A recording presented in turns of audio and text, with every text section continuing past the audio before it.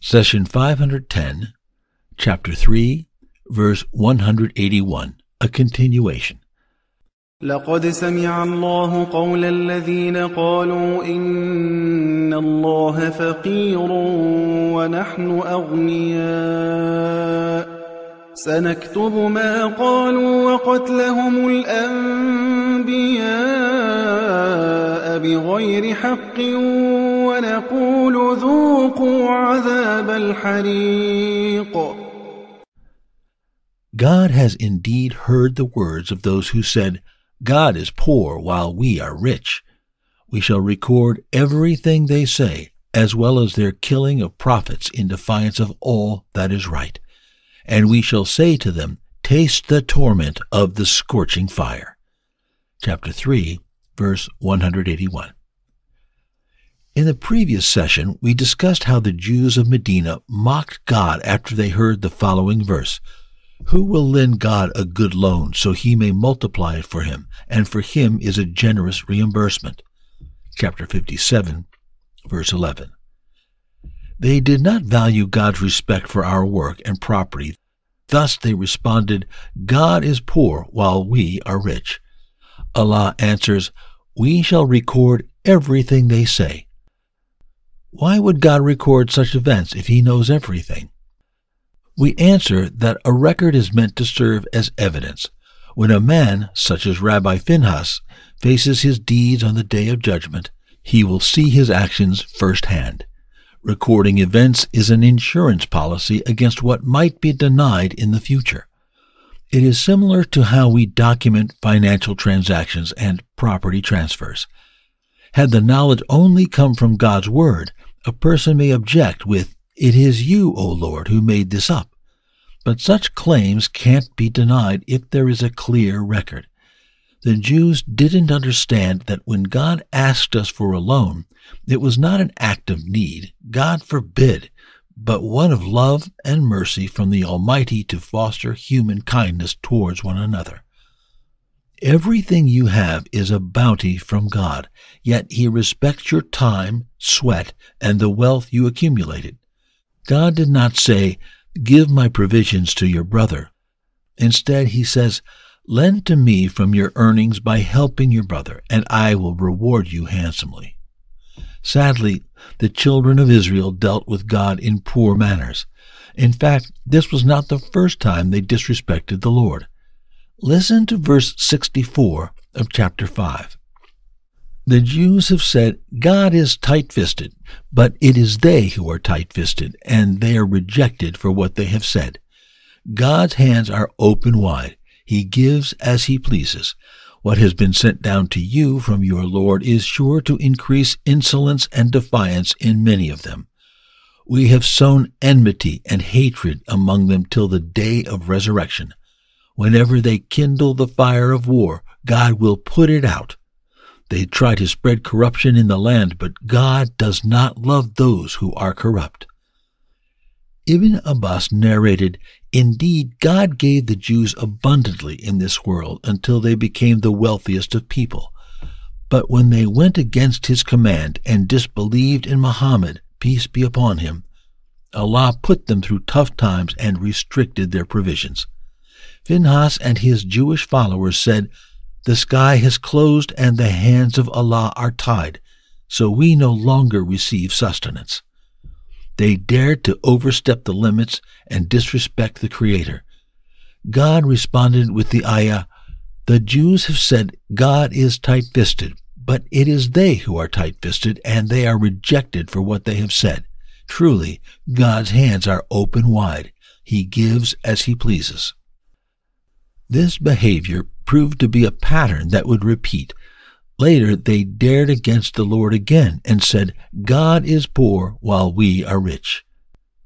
Allah informed our beloved Muhammad of these incidents to give him solace, as if the Lord is saying, This is their attitude toward me, the Almighty, and if their bad manners led them to dare to speak against the Exalted, Most Holy, and say, Indeed, He is poor and we are rich, and the hand of Allah is tied, then do not grieve, Muhammad, when they attack you and your followers. Rest assured they will not get away with any of this. God says, "We shall record everything they say."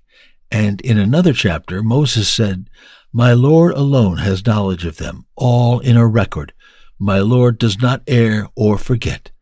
Chapter 20, verse 52. The verb record is translated from the Arabic naktub, which means to write. But writing is not limited to our understanding of pen and paper. It includes documenting every action, thought, sound, and breath.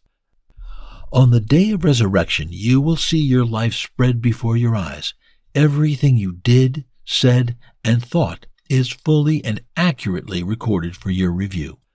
God says, "Read your book. Today your own self is sufficient to take your own account." Chapter 17, verse 14. Nowadays, many governments and companies constantly record people's actions and communications. Is it really far-fetched that Allah, your Creator, is documenting your every breath and thought? Isn't that the ultimate evidence both for your good and evil actions that cannot be denied or refuted? This is the warning Allah issued against the Jews of Medina who had the audacity of mocking him. He says, "God has indeed heard the words of those who said, 'God is poor while we are rich.' We shall record everything they say." It is no wonder that such people have a history of killing the prophets God sent to guide them. The verse continues, "We shall record everything they say, as well as their killing of prophets in defiance of all that is right." Allah comforted Muhammad by saying that he was not alone. Many of his predecessors faced similar hostility and much more. Whatever he suffers from his enemies pales in comparison to their daring against God and the killing of prophets. Thus he, peace be upon him, should not be saddened by their hostility.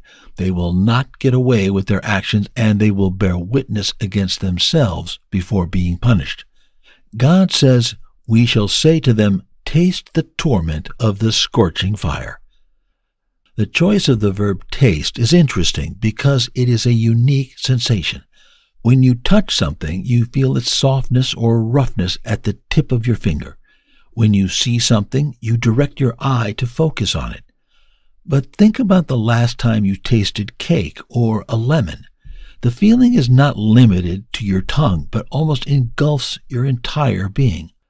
Moreover, we all know of blind people, deaf people, and people who lost their skin to burns, but rarely, if ever, do you hear of a person with a complete taste loss. Perhaps that is why taste was used to describe the punishment profoundly. Listen to the following verse. God presents the example of a town that was secure and at ease, with provisions coming to it abundantly from all places. Then it became ungrateful for God's blessings, so God made it taste the garment of famine and fear for what his people had done. Chapter 16, verse 112. Let's take a moment to consider the phrase, "So God made it taste the garment of famine and fear." We note that the verb taste was used, but again for something unusual, a garment of famine and fear. Does clothing have a taste? Can you taste fear? No, but these words all express something all-encompassing. You enjoy the taste of food with your entire being. Clothing warps your whole body, while fear and hunger are all-consuming. Thus, the eloquent description in the Quran, "We shall say to them, 'Taste the torment of the scorching fire,' conveys that the punishment of hellfire will be all-consuming and unbearable.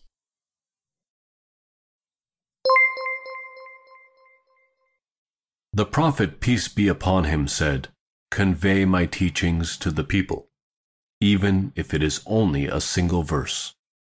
Please take a moment to subscribe and to share with your family and friends. Visit us at www.QURANGARDEN.com.